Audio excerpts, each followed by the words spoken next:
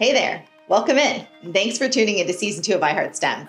We're excited to be back and have some new concepts and topics that we think you'll enjoy. Speaking of topics, today I'm excited to nerd out about the science of an out-of-this-world experience, the dust that is on the moon. Believe it or not, this dust is one of the reasons that space missions have failed. You know the drill, let's break it down. 4 questions, each answered 1 minute or less. Here we go. You're watching S.T.E.M. Today we'll tackle one STEM topic I learned from experts. Just 4 key questions with each answer under 1 minute or less.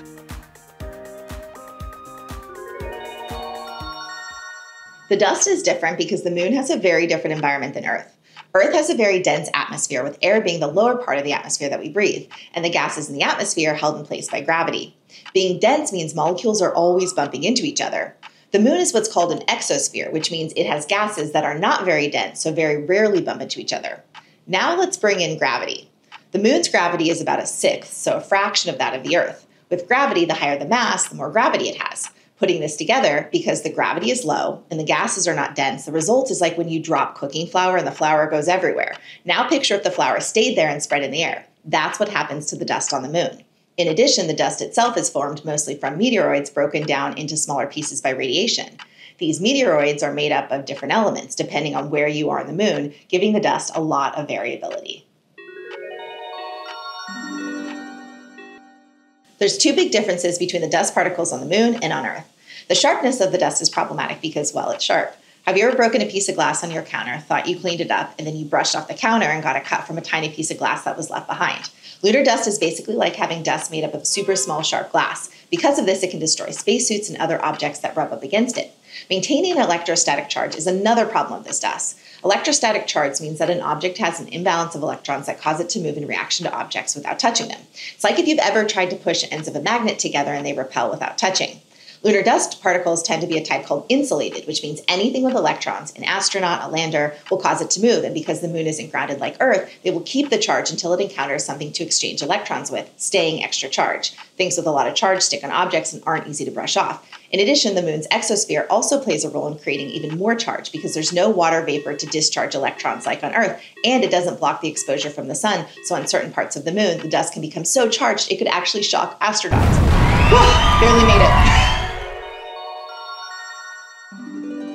There's so many factors at play impacting the dust that engineers and scientists say it is easier to go to the moon to test than to try to recreate all the factors together. So instead, they focus on recreating one area in a lab and then pull together a full picture using simulation and other programs.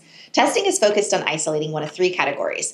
Optical testing focuses on testing the dust in relation to light, which could include assessing reaction to thermal properties like radiation, or seeing how the dust itself reflects light, which could reveal mineral elements. Mechanical testing is about testing the physicality of the dust. Given it is a very abrasive material, they need to see how certain materials that we would send to the moon will be impacted by the dust. Electrical is focused on testing how the dust reacts to electric fields. Very key because of the electrostatic nature and the susceptibility for it to interfere with what astronauts are trying to accomplish on the moon in a given scenario.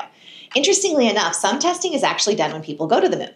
For example, a simulation program can say this is how we think a crater is formed, but because the physics of a crater is both known and unknown, it may be better to just collect data when a commercial lander goes up to space rather than to try to recreate.